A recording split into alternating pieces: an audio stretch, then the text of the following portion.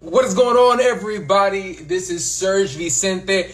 You guys might know me from, honestly, the best, show on the Scrap News in terms of, pro wrestling. But you also might know me from many other shows in terms of the Fight Podcast and other things like that. But today, what we're going to do, and one thing that we love doing on the Scrap News, is really going out here and talking about and really showing you guys up-and-coming guys and prospects that you might not know.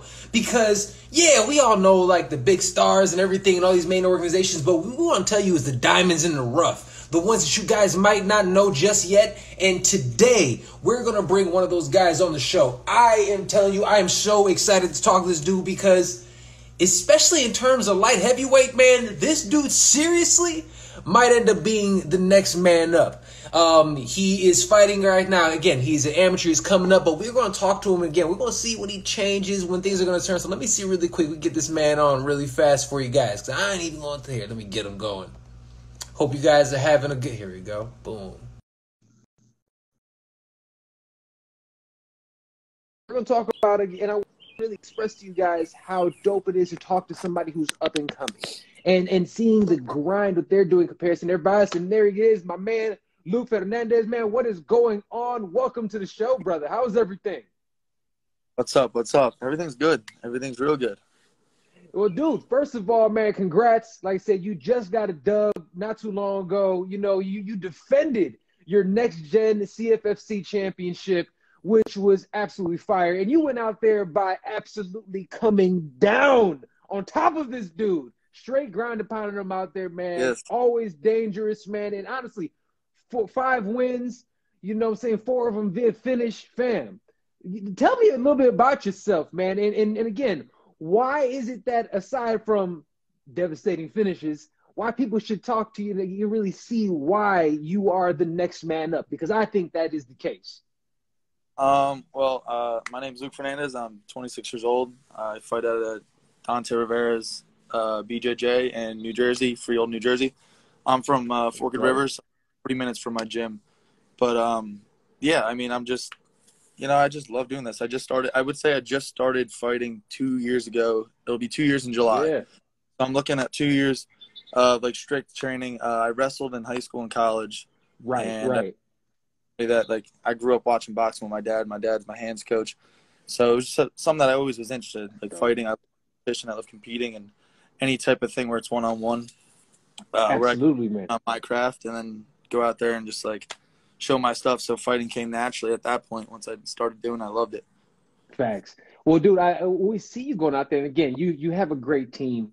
And one thing that I really want to ask you about the type, because a lot of amateurs I had an amateur career. A lot of amateurs go out there and they're not handled the right way.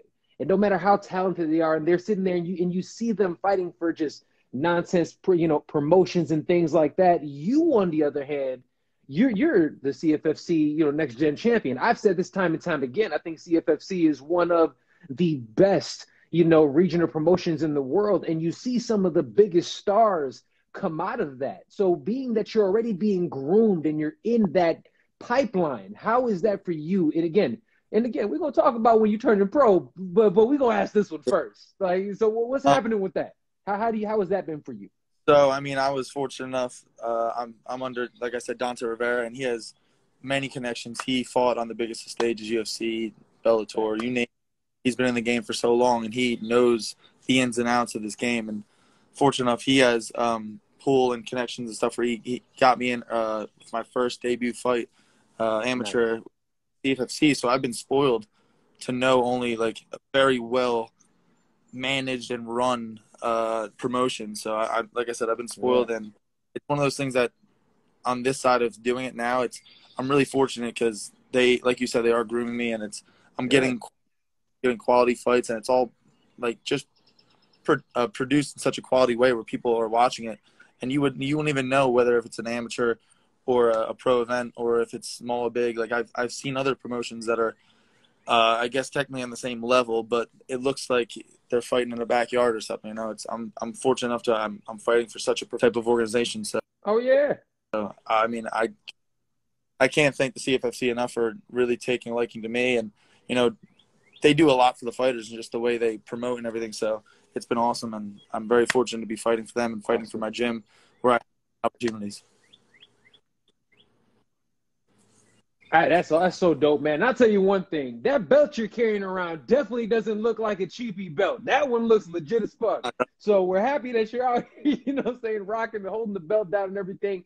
And really quick, man, obviously you're turning pro, but your team, you have an up-and-coming team that you're seeing these dudes on here that obviously like yourself, your coach, people are starting to take notice. You know, so for you, brother, like, what is it like not only being an up-and-coming dude yourself, but you're coming up with an up-and-coming team. How is that? Because you know how it is. So many guys are like, you got to go to the big teams. I got to go to ATT. I got to go to Sanford. I got to go here. I got to go there. You have a good quality squad. How is that? And understanding it. It's one of those things where, like, I look at it as, like, I'm an upcoming fighter. So, like, it's like when you're a freshman, you're going into, like, collegiate sports. Like, that's when you're most hungry. You're really looking to make a name for yourself and really get to that next level. And I feel like that's where every one of my teammates and myself included are at. So we're all just young, hungry dogs that go to the gym every day. And you can't lack, because then you're going to be the odd man out.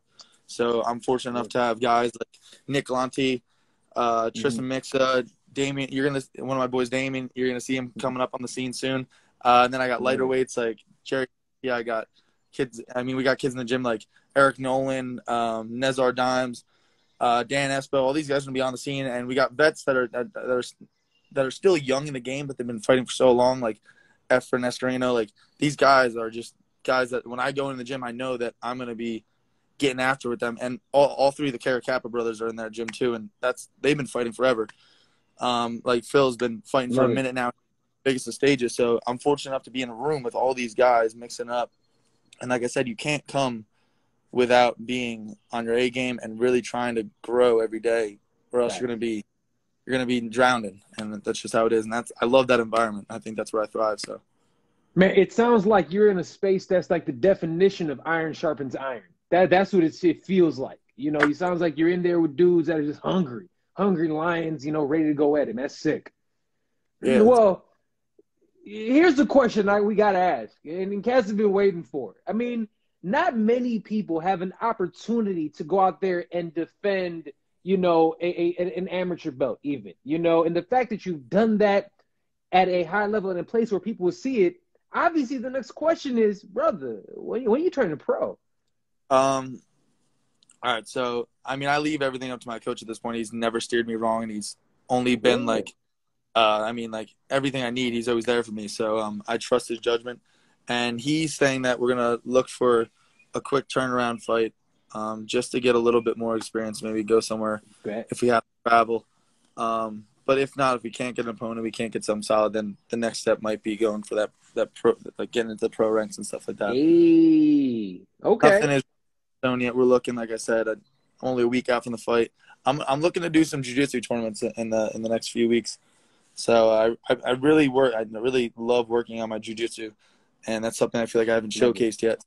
Other than, I mean, like in fights, I obviously use jiu-jitsu, but in just a straight jiu-jitsu sense, in a competition form, I want to do that. I want to use that blue belt that I earned. So, I love that. I mean, you know, maybe you choke them out if you stop punching them in the face. I mean, you know, there's that. Hang around. You know. Well, let me ask you this, and that's great to see. And again, I'm loving hearing the quick turnaround. I think people that enjoy watching you fight are really excited to hear the prospect of that in a quick turnaround. But one thing I have to say, and again, we're seeing what's happening, things are turning. And one cool thing, and I really wanted to see how this is going because I know you have this wrestling background. Bro, you were out here splitting time being a coach, coaching full time, helping the kids out. And also, obviously, focusing on your own career. Is that something that you're still juggling right now, or how has that been for you?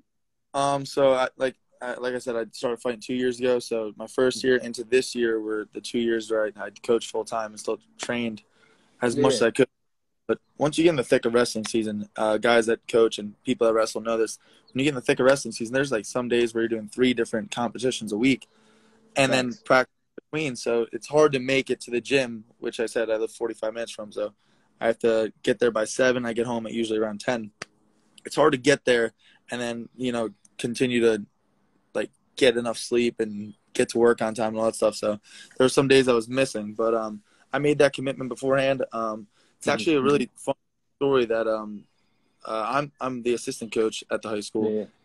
Coach Justin Bonatitis actually was a CFFC champ too. So he fought. Two of the guys on staff were actually CFFC champs. He was at 165, and I fought at 205.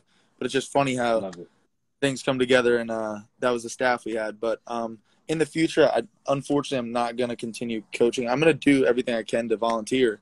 But when it's a paid role, I can't take on that responsibility and continue to train at the level I want to train. So. Hey, man, well, like I said, we got to get you collecting a couple more belts and getting some paydays so you can pull that DC off. Like, DC goes out there with his kids. We can do that in a couple years. I think that's super sick that you're doing that. Honestly, the connection that you have with another coach on there that has that same experience. And yes, salute to the Lacey Lions. I see people, Lacey Lion, obviously, show love to the Lacey Lions. But you seem like a dude that knows how to have fun. And one thing that I peeped, not only from obviously, your fights and everything, my never happened. But what I was asking you, look, I see the mask in the background. My man is the most entertaining Mike Myers out there. And dude, you went viral going out there, with the Mike Myers. You was out here, wasn't even what's his name? My man's went ahead and reposted it. You was out there boogieing with it, man. Tell us a little about your dancing and everything. What was going on with the Mike Myers thing? Yeah, that was honestly, it's been a while. So like that first started way back in 2018. I just one year for Halloween decided I was gonna go out, and I've always loved horror. I've always loved Michael Myers, and I was like, I'm gonna go get myself a legit mask, do the whole costume, like do it up.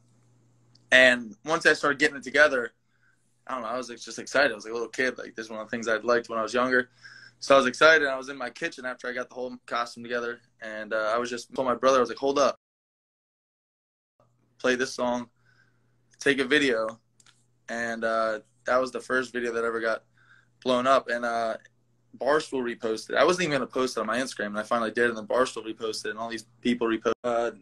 I did, like, in 2018. It was kind of a joke, but I wasn't even going to post the first video, and then I posted on, like, Halloween, and ended up going, like, viral. Barstool and a bunch of pages reposted it. And that just kind of opened up a new avenue for, like, different things. I went down to Florida, and I shot a video with one of my aunt's companies, and that was all paid for, and it was, like, new things that I'd never done before.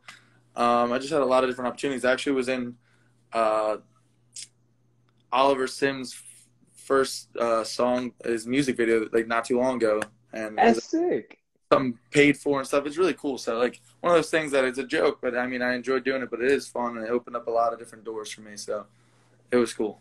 Fam, you was out here pop locking with the best of them. Like I said, I couldn't believe it. I was like, look at this dude. Not only does he whoop ass, he goes out there, he could dance circles around people as well. It's fun. It's definitely fun. That's what's up. So let me ask you this, man, because obviously utilizing that as a tool, as an up-and-coming fighter, somebody like yourself who is obviously, like I said, you have aspirations to continue going forward, turn pro.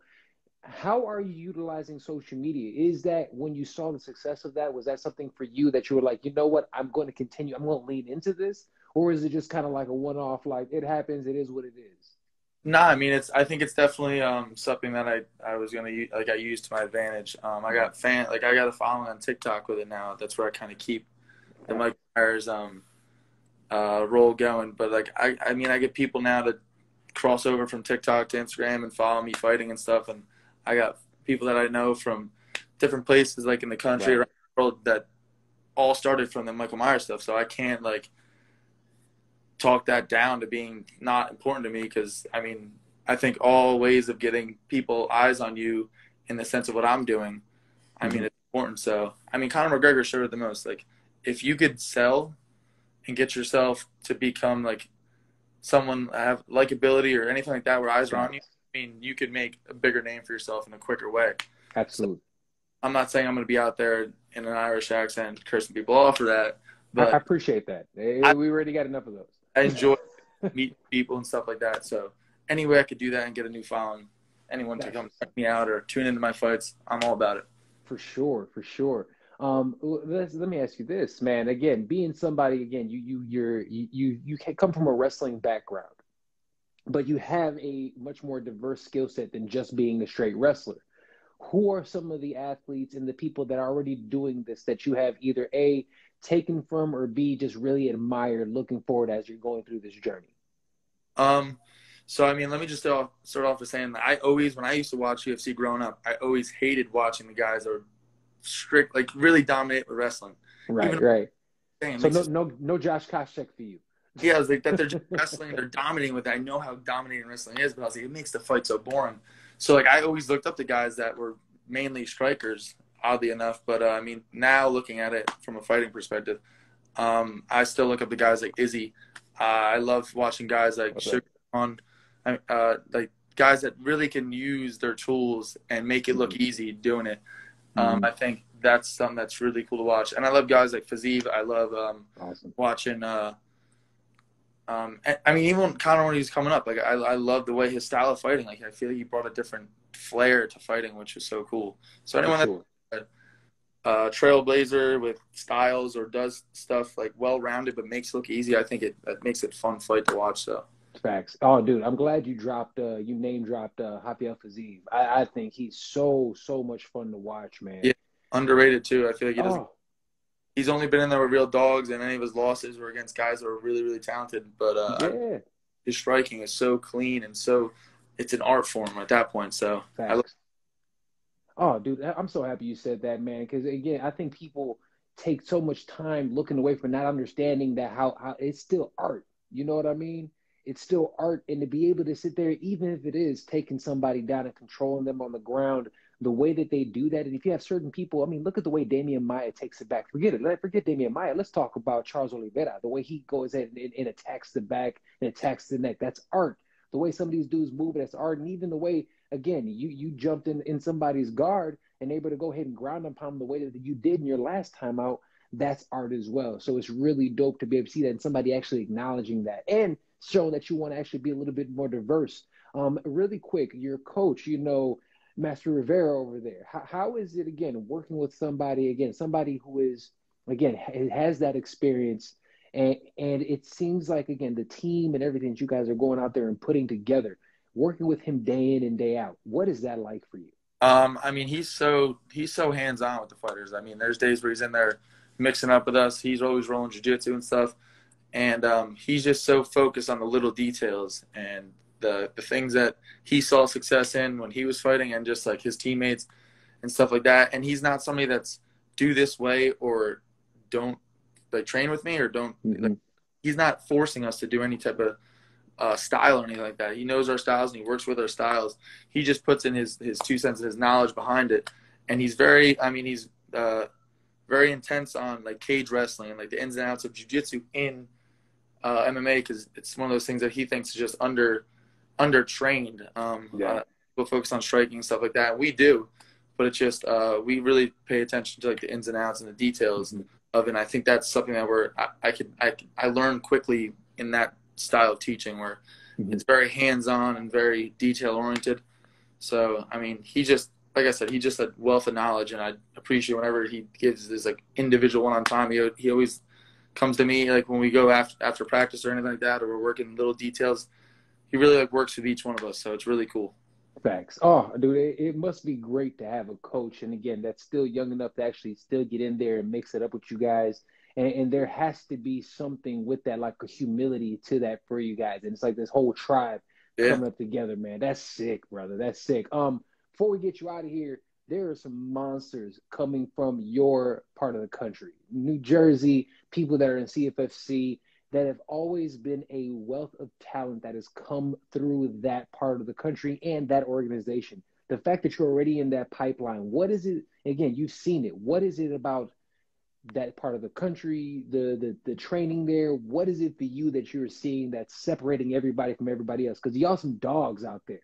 I mean, for me and where I'm at, I don't know. I feel like it's kind of like that tri-state area where it's like a lot of blue collar work. It's a lot of like kind of just just lunch pail, go to work every day, whether that's training or whatever it is. Like, we just do our job, and we're really trying to get to that next level. And it's kind of like what I said in the beginning about being like hungry freshmen when you're first time out on like a college team of sports. Like, we just want to make a name for ourselves. We really want to put ourselves up. We got guys like Corey Anderson in our training out here and stuff. Like, that's a guy I look up to, and I've trained with him. To see that in the room and to see guys like that train, it's super humbling, and it just makes you realize like what it really takes. And he's one of those guys that is day out training. He's a family guy. He's just like the right way to do it. And I think guys like that really make me want to do it like the way I'm doing it, because they've had success like that. And I've seen how they came up and did that type of style. So, I mean, it's really cool to just come from an area like this where we have so many different, like you said, big names and talent coming out of here.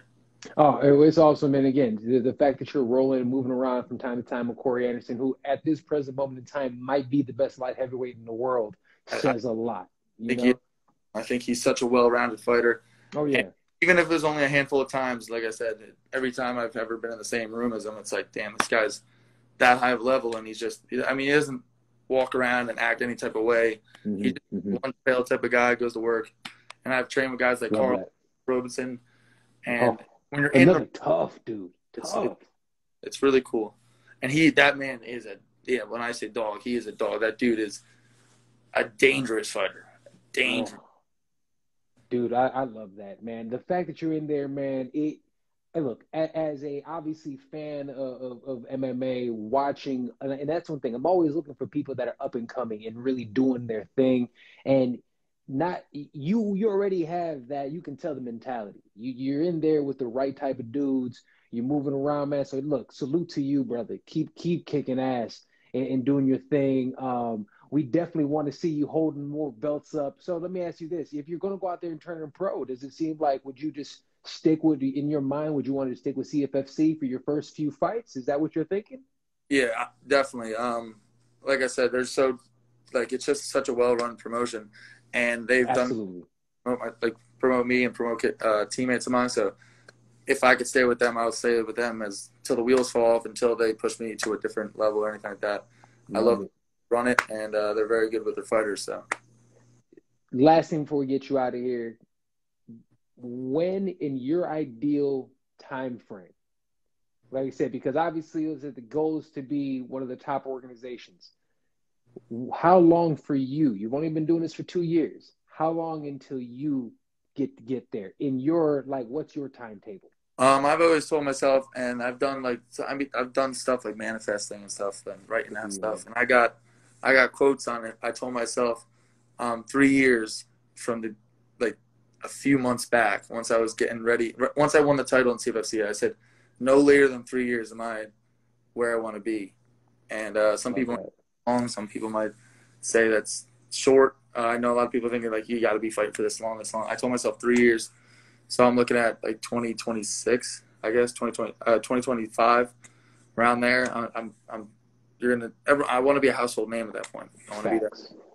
Well, brother, you keep doing what you're doing, and on top of that, keep on putting fire ass TikToks out there. I'm sure that's gonna go and happen more, man. So, brother, much continued success. Before we get you out of here, let the people know where they can find you. I mean, you can check me out on here, obviously. Luke Fern. I'm on Instagram. I'm on Facebook, but I only use it for like reposting and stuff. And we grown, man. Don't nobody unless you 12 or 85, you use it. So I hear you, brother. It's okay. You could also catch me on TikTok, Luke Fernandez 59, I think. And that's mostly for like my funny content and just joking around, nonetheless. But and I have a YouTube channel. If anyone wants to subscribe to my YouTube channel, it's in my bio and my on my Instagram, so you can check that out too. That's a lot of just videos. I got a home gym that I train out of too, so that's all the stuff we do down there. A lot of time, money, Craigslist, garage sale find stuff, all down there. So it's cool, but you can check me. I love that you're being not only I mean, the idea of just being a businessman. I can see it already. You're putting your hands in multiple pots, fam. I'm telling you, I've seen it time and time again. Not enough people do that shit, brother. Continue doing it, man. Continue going out there, knocking it out, man. It is so fire to see somebody up and coming doing it. Like I said, much continued success. And, bro, we got to do this again sometime, man. Absolutely. I'm Absolutely. the people at the scrap have been nothing but like cool to me and promote me. So anytime that you guys want to do this, I love talking. I love talking fights.